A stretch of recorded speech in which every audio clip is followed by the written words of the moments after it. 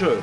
I believe it's Monday, which means we have some box office numbers, don't we? We do. And you know what? They're unsurprising. In this particular set of numbers, exactly what you expect to happen happened, and Alien Romulus led the pack with $41.5 million based on estimates.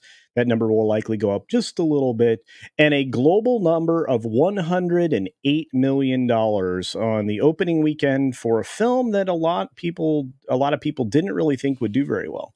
So $41.5 million and averaging $10,600 per theater, which is a pretty good number. It's up there with some of the best performers of the year. I thought the movie was good, not great. And at $41.5 million, I think a lot of other people agreed. In fact, I hear some people are going to see it again. Yeah. Yeah. I don't think you hope so. I don't think you agree with my assessment of the film, Andre. No, I don't necessarily disagree. Like I explained in detail my issues with the movie, which for those that still haven't gotten that, my issue with the movie is this. It's not the movie itself.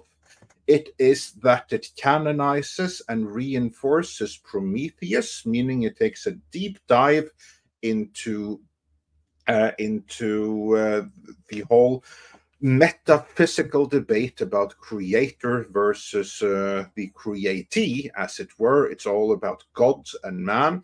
Plus, where canon is concerned, what this means is that the whole race of aliens, there was never any Lovecraftian about them.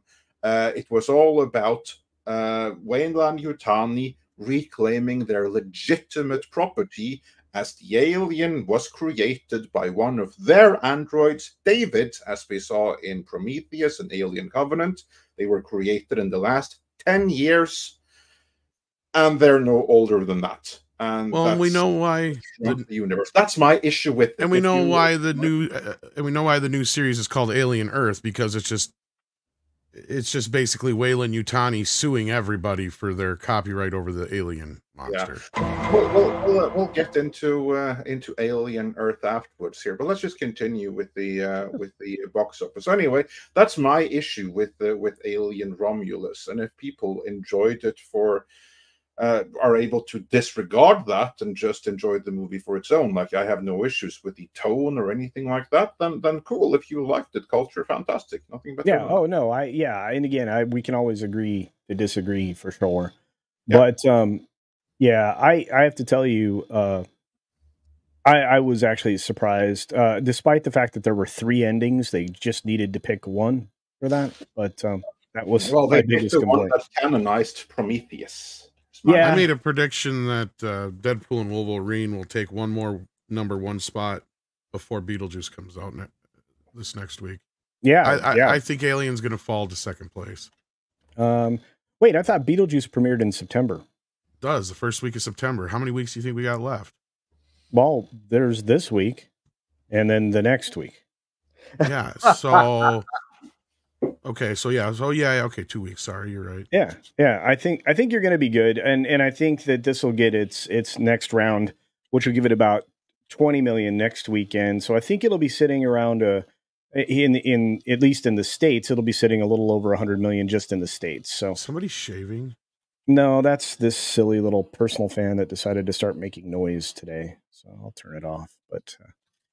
Now I basically just destroyed it. Anyway, all right. So then, it's toast. Anyway, so 2nd place was not surprising either, only dropping 46% from its previous weekend and still coming in at 29 million, Deadpool and Wolverine.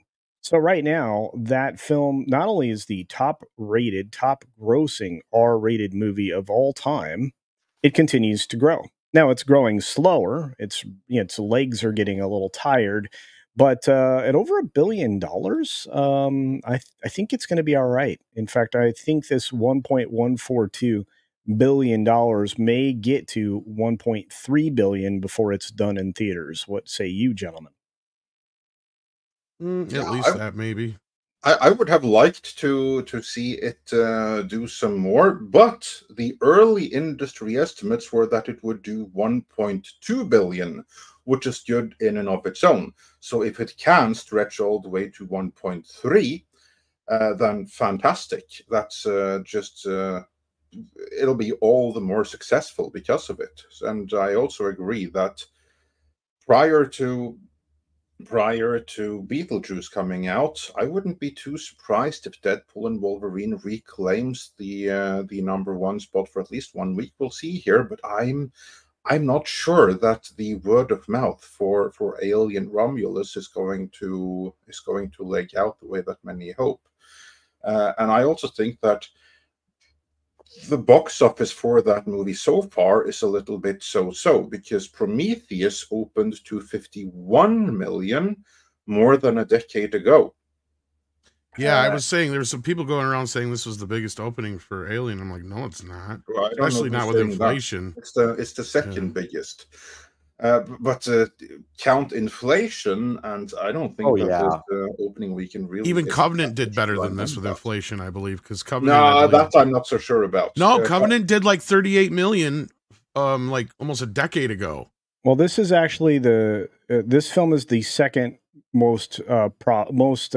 second biggest opening for an Alien franchise film. And that's what I'm saying. With inflation, I wouldn't think it's that. I bet you it's more like 4th or 5th. Well, let's see. What did Alien Covenant open to? 38 million.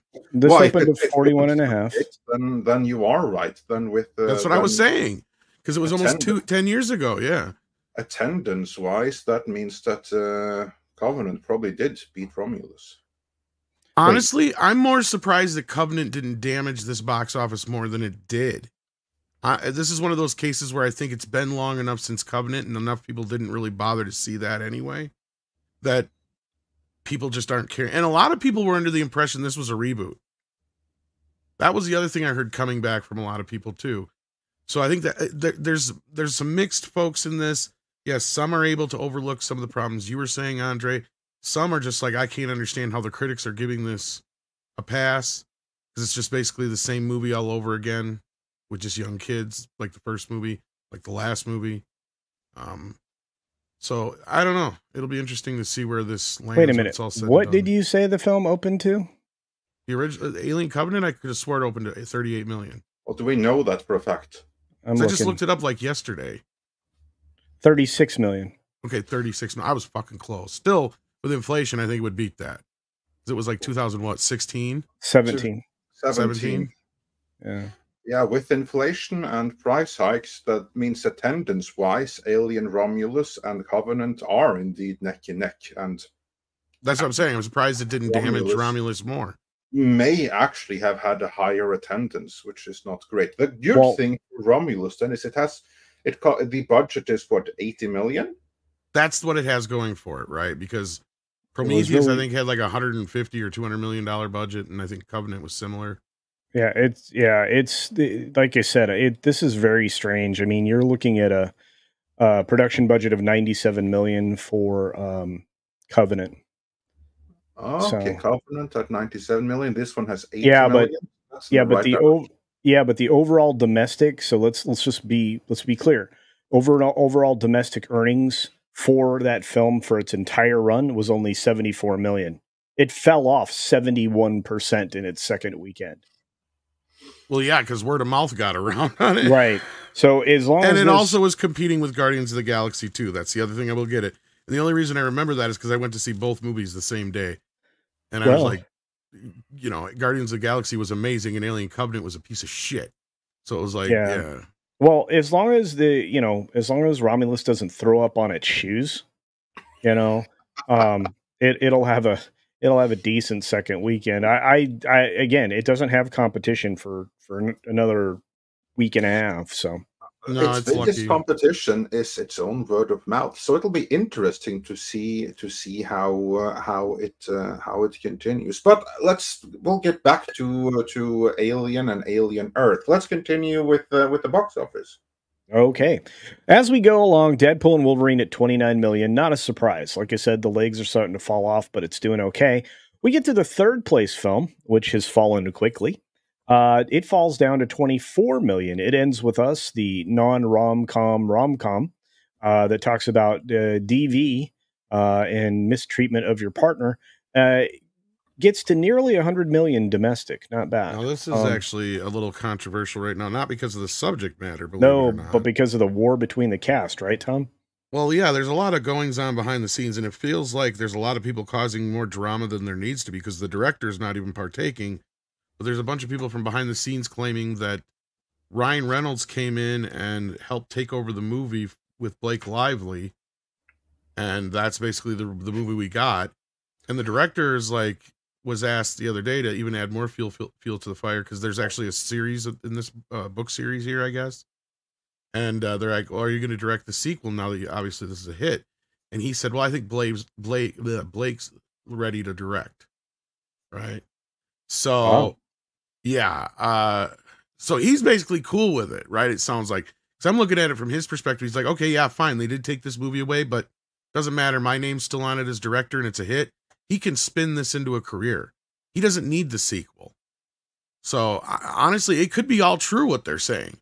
And I'm not condoning it, but at the end of the day, the results are right there on the screen. How many other romantic dramas do you know open at $50 million? I can't think of the last one that was that big. Maybe Titanic? It's interesting then that you actually have DV going on between the director and the star of the movie. Well, is there? Well, of the psychological variant in a sense, but is there? Certainly creative disagreement. But yeah. Between Ryan and Blake? No, the director. Like the director. I was going to say, yeah, the movie and Blake. Well, you know what Ryan. DV stands for, right? Yes, I do. Okay, I was going to say, yeah, they don't live together. Okay, that's what threw me off. It's bad pun then, but yeah. Well, yeah, domestic usually means living together. Sorry. Yeah. Unless you mean the domestic box office. Covers off a lot of damage. Yeah. What did you say, Paul? 50 million covers a lot of damage? Or what did you say? Success papers over a lot of controversy. I assure you that Sony, the production company, they do not care what's going on between the star and the director. They're just super happy with the box office here. And so are pretty much everyone else with a financial stake in it, even though the star and the director can't play nicely together. Yeah, because you got a romance film playing like an action movie.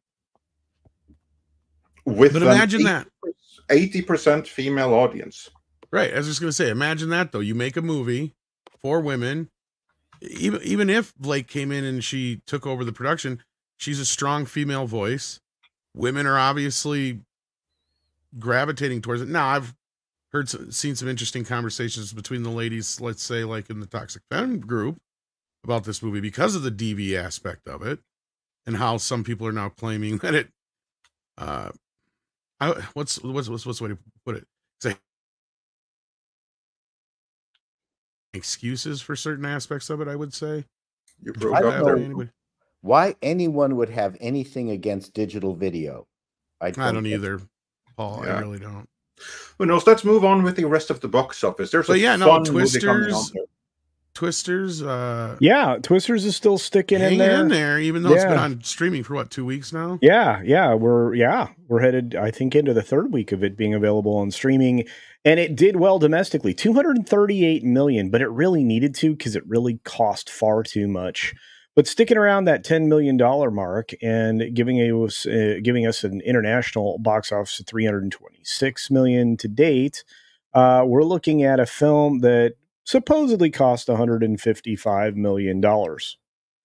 So it's got a long way to go to get profitable. Most of that it's going to get, I was just going to say, I don't know about that because Universal has that deal, I thought, with the second pay window. So they'll make a little bit of money. Not as much as the first pay window, but I think this puts it in a place where it'll do pretty well because it'll make money because it made almost all of its money back in the box office.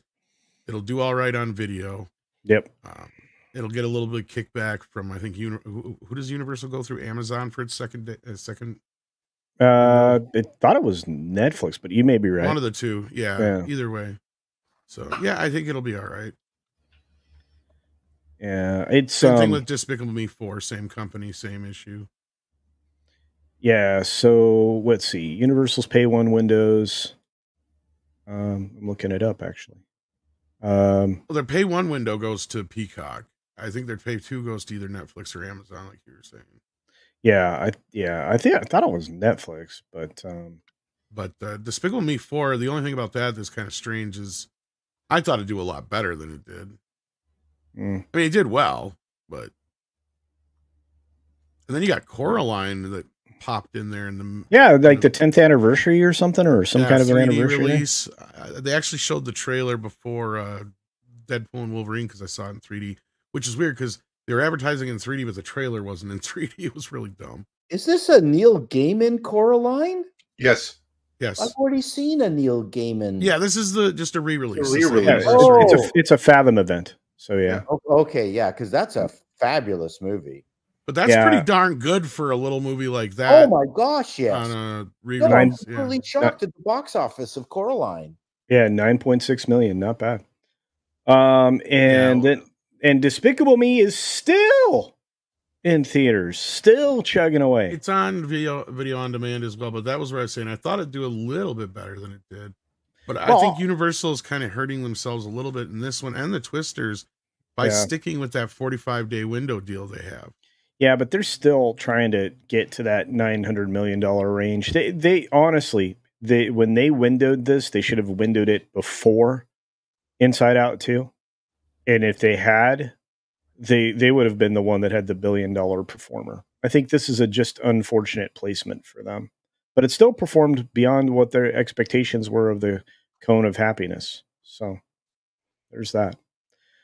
Regardless, this film costs nothing.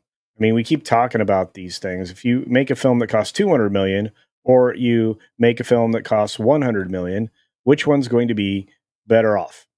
I'm not an accountant, but I do play one on TV. Yeah. What do you think, Paul? Which one will? And you even suck as an accountant on TV. I suck as an accountant. I hated managing the accounting of my business.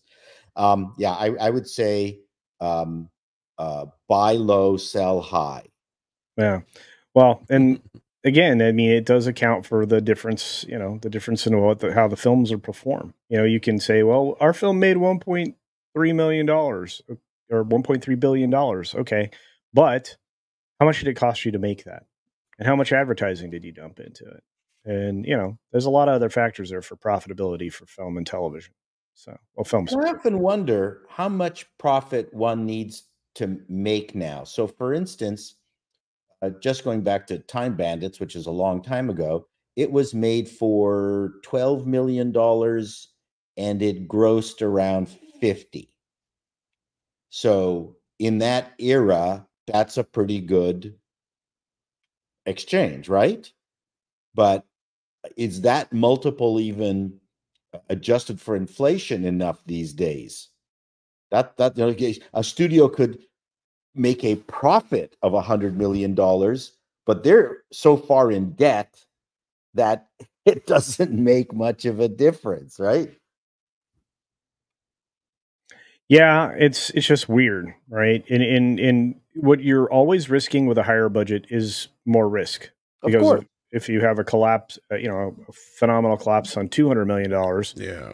Well, speaking of a phenomenal collapse on a $200 million budget, Borderlands. I knew we were going to get there. Already coming out on video on demand, I'm hearing. Woo! Yeah, it's going to be early. We're 2 weeks in, and this film is the biggest flop in the world. The world ever. Yeah, well, I mean, maybe not ever, but it's bad. And Tom, you and I think called this a while ago, saying this thing is going to be bad, and it is. $21 million to date. I mean, I hedged it a little bit. I thought maybe because of the video game appeal, because it's not a game I've ever played. Well, listen, nobody wanted to see the Reds version of a video game. Well, and honestly, Paul, you're not wrong. I mean, that's the main complaint I've been hearing about this movie. Is even some people will say the movie's okay. It's just the fact that they cast way too old for the two lead females. Yeah. Well, I mean, I have seen the movie and it is not okay. Yeah. Okay, I'm telling you what I've read and seen and heard people say. Okay, so there you go. I'm just passing along the info. Yeah. Now that doesn't mean that the movie's great or anything. This was coming from actually a few gamers and such too. Were saying that it hits on some of the game elements, but their main issue again was how it was completely miscast, and not just the ladies too, but obviously Kevin Hart. Everybody thinks like, what were they thinking? It should have been what's his face. from Idiocracy and stuff, who played Camacho. Yeah. Terry Crews. Yeah. It should have been, I mean, they should have really had good people that were cast like the games. First of all, if you're casting geriatrics, you're not going to be making sequels. But just listening to the director's account of just what he envisioned the film to be, a bit of Fifth Element, a bit of this, a bit of that, I went, boy, do you have this wrong. That's because I don't think he knew what it was going to be. And I think it was just a work for hire job with Eli Well, Roth. not just that, but people who don't play video games at all get this opportunity, and then they go, oh, I can change it to whatever I want. It doesn't really matter. And the point is, no, you can't change it to whatever you want. What's sad for him is he just basically spun his first success in a while into this, basically, because last year his big success was the Thanksgiving movie. And that's his first, I think that's his biggest movie he's ever done. Yeah. And ironically, that movie, which cost a fraction of this one, opened higher and did perform better. Did very well, actually. Yeah. Good thing he has a sequel to that coming, but still, this is going to probably go to director's jail after this. What's but the anyway, sequel, Paul, Christmas? You are, of course, completely right that you can't have that attitude that, okay, I like the Fifth Element and stuff, so I'm going to infuse some of that. You can totally see those references in the movie. Now, I'm not familiar with the video game, so I cannot say if that is the right kind of reference to bring in there. But in principle, that's the wrong way to go about it. Now, there was a time when that was acceptable, and that is when this was something completely brand new. Like, for instance, when the original Masters of the Universe movie was made in 1987, that was a property for children, so there didn't exist any adult fans of it who understood it or something like that. So they found a director who was a fan of Jack Kirby's New Gods comics, because he could kind of like reference that. Plus, he had directed the Conan stage play for Universal, so he kind of like had those references. Like, okay, I can take this kid's property that I don't really get, but I get these other things, and I can apply some of that to this. That was fine then, because it was a brand new thing to do that kind of genre movies. But it's not fine now. It's not fine now when there have been video game movies for 30 years now. Then it's not fine to have the attitude, well, I don't get this game, but I get the Fifth Element and I want to do that. That's not going to fly anymore. Right. I like Buffy the Vampire Slayer, so every movie from here on in has to be Buffy the Vampire Slayer. No. That's what you can tell it in so many movies that have come out, right? Influence in the writing. Speaking of bad writing, I don't want to get into it right now, but I saw the first episode of that Vince Vaughn detective thing on Apple TV. I had to turn it off. But anyway, next. Ringing endorsement for Vince Vaughn right there. So yeah. But anyway, Culture, any other musings on the box office, or just how bad the Borderlands flop is? Because this is the kind of thing you can point and laugh at. Yeah, and again, I think, Andre, to steal your version of things, Lionsgate has returned to form. Yeah, they're a bomb factory again. That's All right. is right with the world.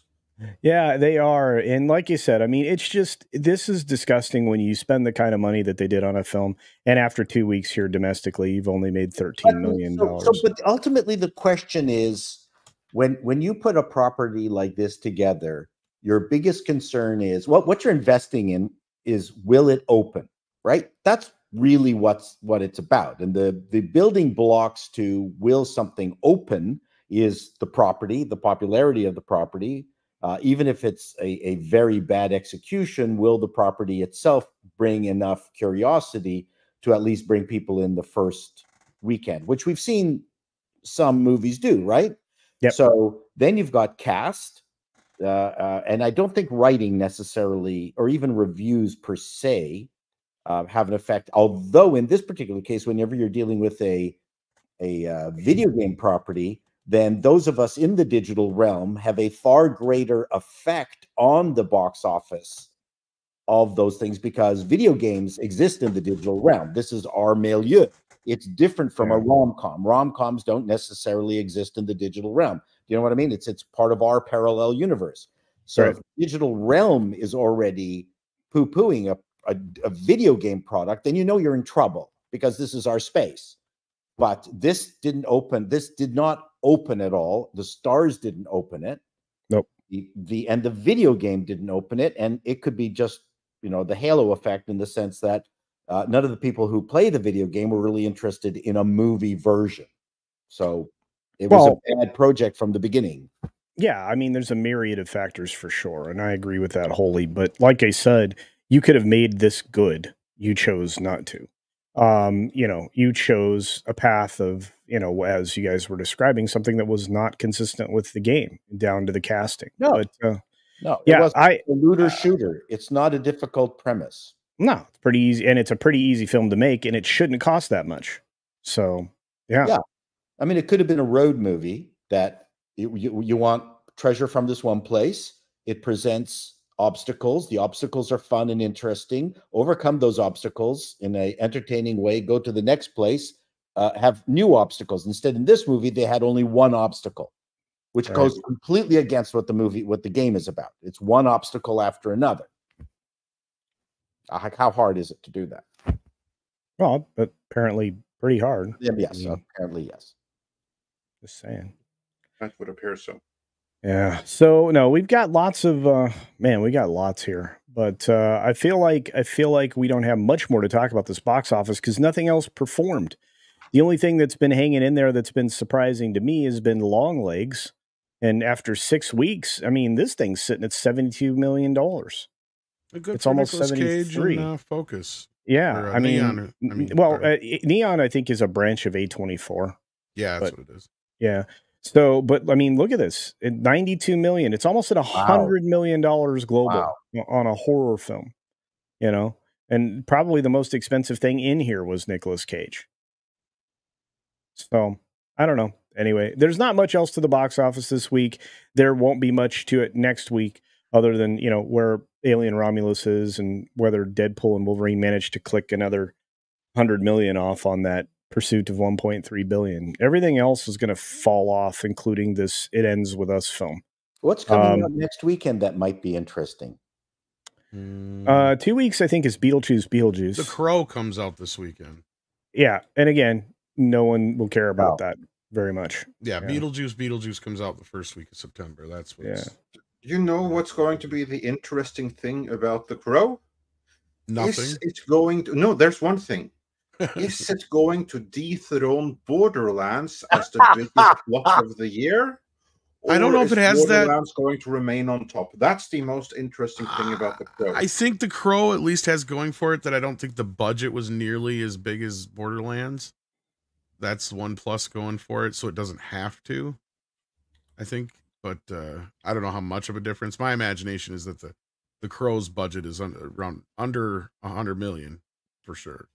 So I saw a clip from it. We watched it the other day on Mead. You can't even tell it's The Crow. Like there's nothing about it that evokes Crow. And it just it just felt like a John Wick movie, like wannabe. Yeah, it does kind of. And then I'm also looking at this. They spent $50 million on it. And see, that ain't so bad. And it's another Lionsgate film. And the expected open is between 6 and 10 million. So basically, whoever wins Lionsgate loses. Yeah. I mean, it doesn't matter how bad it flops. It's just the beauty of it for them, as I was just saying, it can still play worse than Borderlands, but still technically do better because it didn't cost as much. Yeah, I mean, when you look at it from a pre-sales thing, it doesn't give you much hope either. And The Crow is one of those movies that people will watch it on streaming and such when it comes out. They're just probably not going to give it a shot in theaters. Yeah, but you have things right now in the box office that are over-indexing. Like It Ends With Us. That one was that over-indexed 67%. You had Alien Romulus over-indexing 15%. Well, that happens in a box office that's kind of like the old school box office of the 80s, more so than even the 90s, when you only got a couple movies a month instead of a couple movies a week. Right? I mean, and Paul's and you guys is probably old enough to remember this too, where I mean, the amount of movies that a studio pumps out in a year now compared to what they used to is insane. Yes. Even Disney, like, they only used to make like 4 movies a year. Disney used to until they had like Touchstone and stuff like that. And now they pump out more movies than any other studio. But the average studio only used to pump out between 12 and 24 movies, depending on their size back in the day. And now they do that. For a while, they were doing that on almost every monthly basis in some cases. Well, and then, you know, we do have an animated opening coming up here fairly shortly that we keep forgetting about. It's that Transformers one. Oh, that I don't think. Well, if it'll do better than Mutant Mayhem. Yeah, I was gonna say it'll do better than Mutant Mayhem, but I don't think it'll perform on the level. I think it'll perform on the level about. If it does as good as this last Spider-Verse movie, I'll be surprised. But I was thinking it might perform on the level of the first Spider-Verse movie. Well, they think that will make at the end of its run 120 million domestic. That's I can see that. Yeah. So, but I'm looking at the Crow's full. You're going to love this, Andre. The full run for the Crow at the end of the American box office. Let me guess, 15. Earnings. Yes. How did you know that? I don't know. Sometimes I'm good with that because nobody's going to see this. If it opens at 6 million, that means it's got maybe 1 or 2 weekends left in it at best. And that means the second weekend is going to be like 3 million. And then the last weekend is going to be like 2, whatever. And then it'll sputter out for about a week or 2. And this thing will be on streaming, just like with Borderlands, before the month's out, before the end of September. You watch. Yeah, I don't even know. I mean, because I don't see in any world where this movie has some surprise audience show up for it, right? Because this is one of those few cases where you could go, okay, fine, you're making something for a modern audience. There are people who are aware of what The Crow is. I mean, as I joke often that Hot Topic basically became the Nightmare Before Christmas and Crow store. Like you walk in and you just look around and all you see is a bunch of Crow shit and Nightmare Before Hot Christmas Topic. Stuff. That's it. Yeah. So, I mean, I do know that the kids like The Crow, but again, I wonder if they'll turn around and reject it because it doesn't even look or feel anything remotely like the Brandon Lee Crow. No, it's a new tale, Tom. It might as well not even have been The Crow. That's the stupid part. They could have been its own original thing. Yeah. I mean, on the high end, you know, let's give them their high end prediction. It makes 26 million. This film will not make a dime of profit. It's not going to make no 26 million. It'll more than likely lose, you know, I don't know. Well, for The Crow to be profitable, it has to make almost $150 million in the box office, basically. Yeah, it's not gonna. This clip was taken from Midnight's Edge in the Morning, which streams live every Monday, Wednesday, and Friday at 9 a.m. Pacific Time on the Midnight's Edge main channel. There, you can send in your live questions and comments before clips and full stream replays are uploaded to Midnight's Edge live archives. We are also on Twitter, Rumble, Odyssey, and Facebook, so smash that like, help share, subscribe, and join us.